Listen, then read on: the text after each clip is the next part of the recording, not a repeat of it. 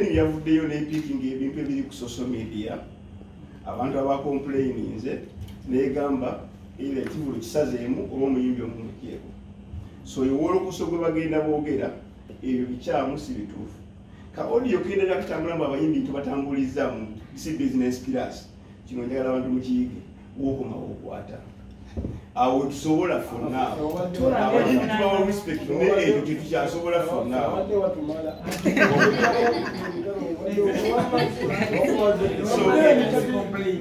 so ebintu social media babyogera bo bennyini bakiriza tuli honest twakoze ffe kyetukola ki kyetusobola omuyimbi tumugamba ekyo kyetukola ki naye tujja kumpola mpola ndaba gye tulaga nkola ki ndabayo njagala atula mu maaso sokutuza mu bbulu bale uje tickets we ziri ku mulyango FBI oli big zibuza ku bantu mosho ku bantu nansi kukuliza kazinalo ajja kunali sewa ne banyabo ndimusanyufu nnyo okulaba bwoko ngeno nga tutimiza ako for the love of chi Purple Party UK omulundi ogusooka nebaza nnyo Jose first and foremost kumpa chance kuwanira ekintu kino tuvudde wala ng'abaagalana ab'emikwano ab'eŋŋanda mulwana ne muddawo nze nejjuze bwekintu tubadde era nki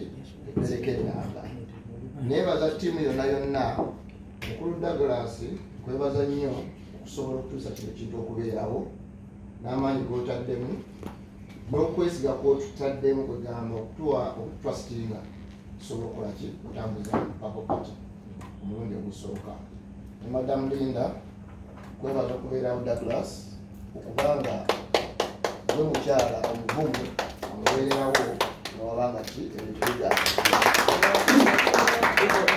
yonna yonna nebaza nnyo ttiimu tulina ttiimu nnene naye ttiimu gye mujja okulaba okusinga mujja kulaba Asharaabu mujja kulaba Latifa Pretty okitegeera mujja kulaba Moshi kugamba tuli kitole nebaza Kanya mukulu Edwin always naye ali ttiimu yaffe Padidi Nangabo forever atubeererawo Bosa sobola nakunnyonnyola twagga oli buli wamu mu ssanyu ne mu bubi okwebaza anyway cutting a long story short kyembadde nsaba abantu mwenna olw'enkya saba mukeere kubanga ekifo kigenda kuba kijjuvu naye tiketi kyatunda tiketi ku luggi VIP weeziri ne standard weeziri so mukeere mukko to avoid congestion ku luggi byeri ebyange begweko enkya nalamusiza bigs byonna abyongedde sina kyenyongerako olw'obudde enkya mujje bangi nnyo tubalinze. Ladies and gentlemen, that is the team. Ebategekera aba artists manyi nti no bafumbira bayisiza naye abange mbadde njagala kumanya Azawi waali make some noise. Azawi waali Wali Michael Audience still in the building.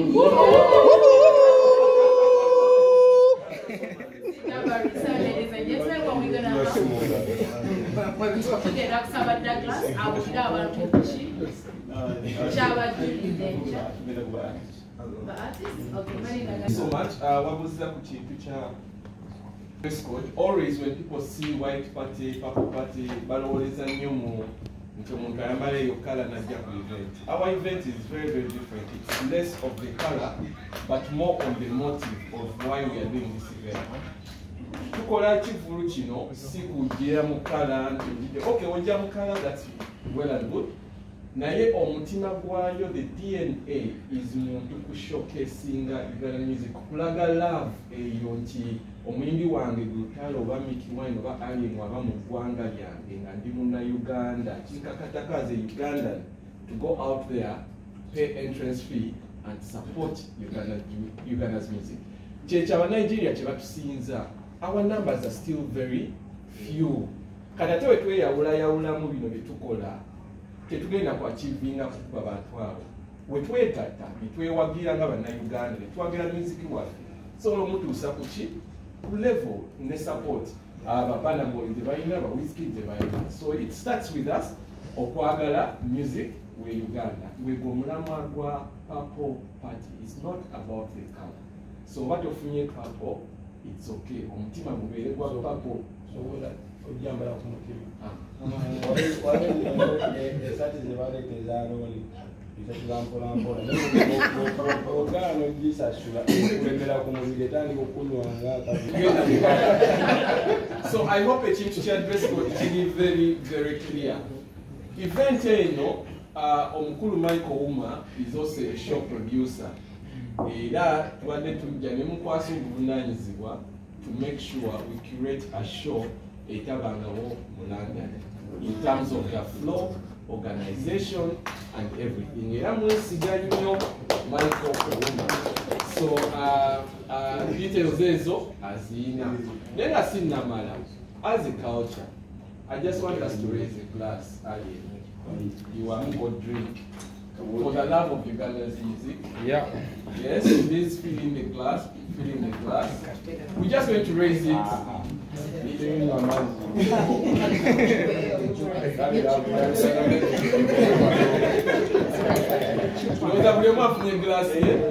Alright, guys, let's raise the glass for the love of Uganda's music. Thank you so much.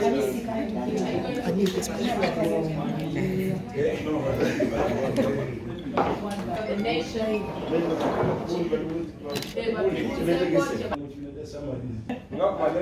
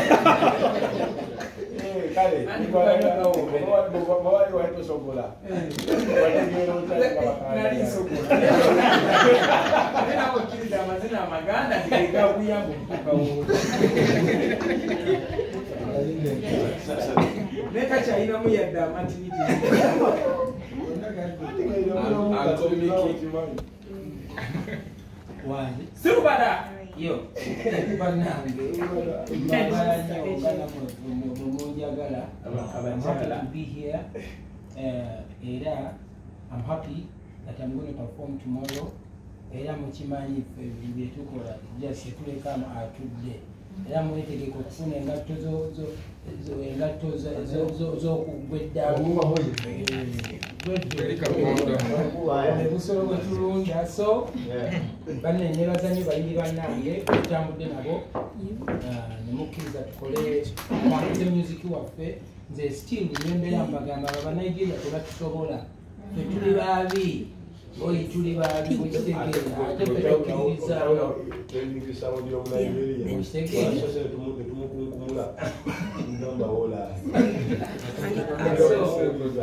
ne bapromota webaza Douglas nawe ogambye nti just now was able to sing to request. But thank you for starting this. You initiated this and we respect you for that. We bali kulemerako okusinga ddanga sebaziza bwe nnyo. Njagala kwebaza mukyalawo banne we bali kupushira omusajja ono we bali kumubeererawo mulo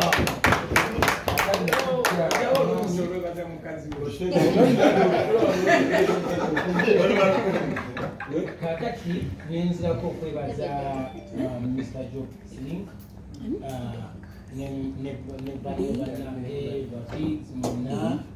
mwebale kyonna kyemukoze, mwebale kutuyita, mwebale kutuinvitinga naffe tusazeewo ne tubona alina invitation eyo era tetugenda baswaaza kubanga tetuza okukola tuza okulaga Uganda nakwesandisi yaffe ekitiibwa kubanga tugyagala nnyo bannayuganda mwenna abali wano tubalinze enkya ate byonna nayize nange bagambe nobibagamba kubanga twetwetirira gyetuva tubaka mukya nomutuuze naye era yonna pakegi yonna kyekimu n'omukulembeze nze bumanyi era pakegi kyekimu akati kyekimu ndi wa people power boy muje kasita njagala sagambye ne kale myufu gye bazibagana kuzambala muzambale mala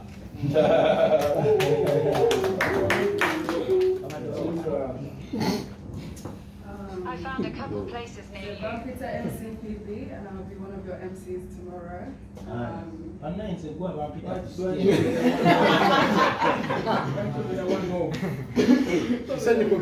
Just be the only MC.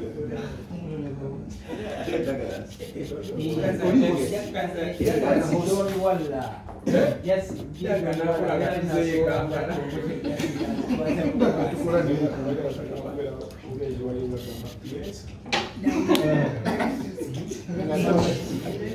So magange enkya just ndongo naye kyensaba nze ni most times when I travel njagala nnyo talent ez'okuground.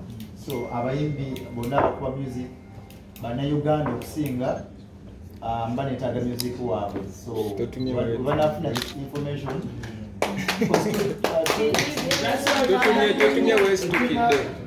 twatandika ate nze njikulira so njaga nnyo okuconnectinga ne music w'Abannayuganda abali mu nsi endala ezo nenge entya indongo kasola bamasediti indongo semadongo zamwena mukimanyi olina kyogamba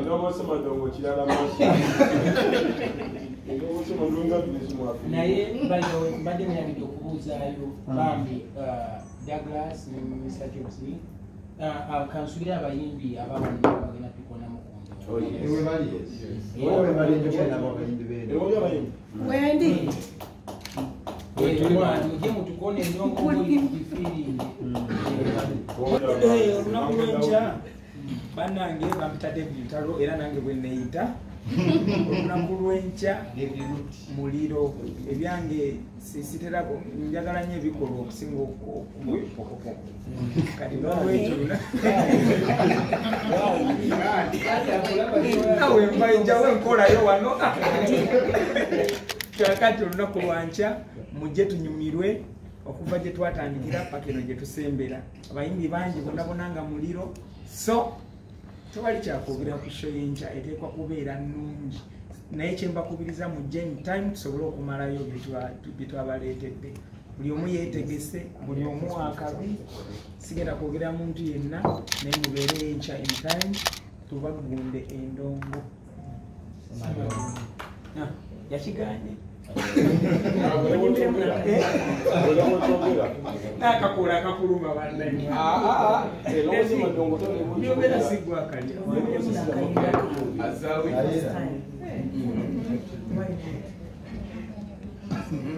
Raimba Grace.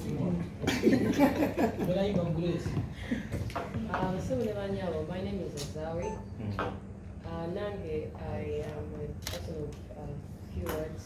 I just urge everyone, all the Ugandans, yeah, to come tomorrow. It's going to be a nice show. Of course, I'm here for the second time, and I believe it's going to be much, much better, a great experience. Yeah, I'm so happy and excited. See you all tomorrow. See ya.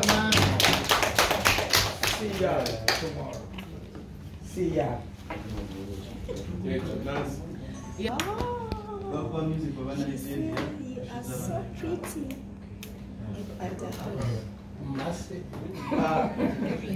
kiriwo kiti tukyogerako nnyo ne ku show yaffe gyetukola right after 5 years. DJ is an entertainer. What you have in the crowd, omanyi DJ waba azanya music olaba abantu boyina mu crowd, so tozanya music gwe bw'oyagala oba bw'oyagala kusindika otegeera kubanga oba ozanya music oba omuntu ayinza okujja n'akusaba n'agamba nze njagala onzanyireyo akayimba akabanabo otegeera ayindiga music aba Nigeria globally atrendinga buli wamu tolina ngeri osobola mwewala naye just kyetusaba aba DJs abamu okukola nga naye kenyini kyenkola ogezaako gwokusindikako music we Uganda otegeera n'ogezaako muwako percentage enene kati ngaffe e Kampala nze nganze kenyini nze DVJ Masipro at least Uganda music muwayo nga like 80% wembanza 80% nojuwa kabala mapiano abalenje thank you so much because money kwa DJs ba wana baizo ko bazena nyondo za balenje Moze DJ Mozaliwa Moze bagenda kujenja kushobora bashedi wana bajwali kushobora basi kyoyogedde mukusooka ogambye mbuno ozze oyagala oyambe kuki kubayimbi abali wano mukimanyi munabimbi mwe bali bangi abayimbi bano banako ennyimba zaabwe obubali obubaddewo myaka 2 emabega babasaba ssente ku TV kubiraayo kano ogenda kujjawo anti era kiri zemba afuna music yenena abayimbi abali wano inamba sikina mwezali kubanga nina class ya music genzanya nina quality wemba njagala so quality webiranga weri muzanya ne quality bate tukawo kunze quality tenso jemba nino kuzanya basi tamuzanya inayo producer gomanyi asobola okutereeza ku quality ngali Uganda bagowulira buno music gwokuba producer bwati producing bulungi quality wejja kyekyo abo ebizibu tuyina kati atisena enaku zino kyakyukamu ekikyalinganga luli waliwo olyegedda producer yabeeranga omu nowabeera kiwuwa nga yakuba nga abeera kiwuwa enaku zino e Kampala wali ba producers bangi nnyo kikuyambe nako omukulu nti kamuyambe nako nti oba ensonga oyinza okwogera ku producer ne producer nakuba bubuuzi naye ngaomuyimbi ayimba bubi ekyo kyonna kiwa mu quality yagamba naye nze kyensobola nti agambye agenda kuba akwayingana music 80% 20% agiyebali abakisinga kubanga nali e South Africa nasangayo abayimbi bangi nnyo bannayuganda nga bangi nnyo baleeta music namungi naye nga music gwensobola okuzanyako mutono nnyo okusinza ku music bandeetera so sebo mwami Simbi ano sembagamba mwami Mase opportunity njagadde nnyo because bakwogerako nono omwana oyo nyina abaana abamu nyina abaana abamu abatuukiridde amumanyi nayampadde music we naye nga yeetaaga omuntu agenda omuyambako e Uganda so kati engeri gyeni nti nkufunye n'okyogera wano mukama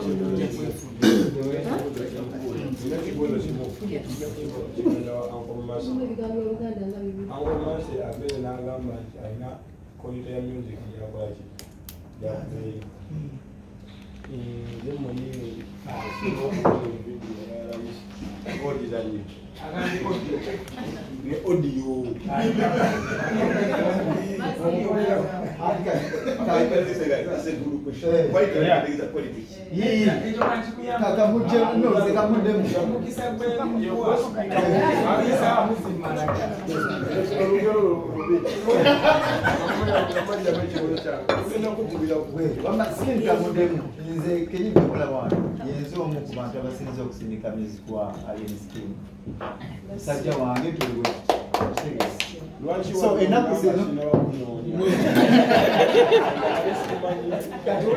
enaku zino ekintu omindi okwata eyo tekikyali ku DJ nga lukyali wobeera ngaoli oli muyimbi osobola n'okukikubira ku TikTok kasita okikuba nze embeera post osobola okuzanya oluyimalo oyita bange erina abayimba muno DJ simanyi oba wamaanyi ali ku TV simanyikiyakolenyimba nono tekyali kwekituka social media ekola nnyo otegeera social media ate ddala ku social wazibu nnyo bakola ennyimba at times naffe we are forced to play some music that, you know n'ekirala mu abayimbi b'e Uganda abayimbi be Uganda fenna nedda nkyogera mbayimbi baffe mwebaze nnyo abaana ba TikTok because abaana abo ennyimba ffe abantu abali mu diaspora tulaba nnyo naddala nze because ndi mu bintu bya music nze nsooka okufulumya oluyimba wano olulibana ku TikTok nga bakafuluma yes abaana ba TikTok mubeebaze nnyo nnyo abaana oyo mwana gwe ndamusanga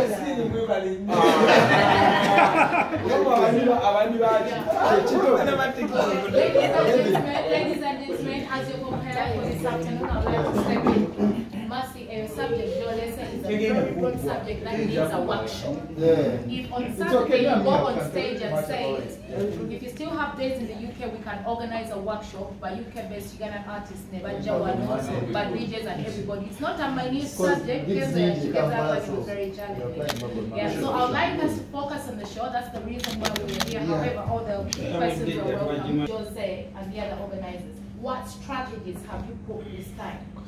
Abagenyi baffe bafune ebifaananyi ne basita baabwe kuba tukoye babanso basindikanga ne babagamba okwegulira ku bifaananyi oli aguze tiketi najjamu neyeegayirira Pretty n'afuuka omubi Asha n'afuuka omubi kuba babaganya okuyingira gagemateeka gemutegedde bulungi buwendansi omutisonyiwa kintu ekyo olusi kituleetera you can imagine 1,000 people bwe muyagala okgenda backstage bwabaka yina akatulage kale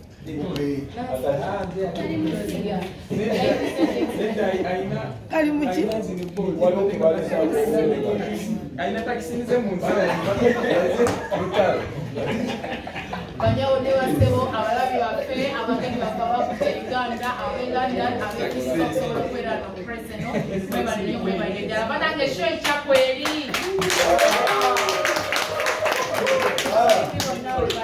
Tuwerabidde okwebaza abasponsazi baffe bonna Dr. baweereza sente Uganda ne IV Properties abawola sente okuva ku kadde akasooka twalakukadde 20 batuyambye ennyo batuwadde ku bitekesi zonna obanoonyeko bali Uganda mbale nkirekedde kuse Afromobile tuyamba abantu abali mu diaspora connectinga n'ewaka oyagala kulaba TV zonna ez'Uganda okuwuliriza radio stations download Afromobile era bagenda kusikiringa event yaffe direct Uganda asikadde ewaka asobole okulaba ekigenda mu maaso nange era kusaba bayiwe nange nebaze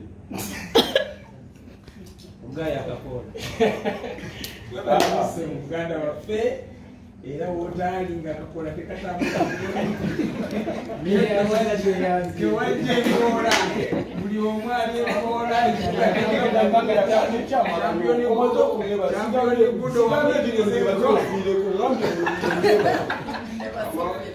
nange nebaze omukulu ono netiimu bajada nange era nebaze bange nange nebaze David Lutalo ekyomuyambo mulinanga nabalabye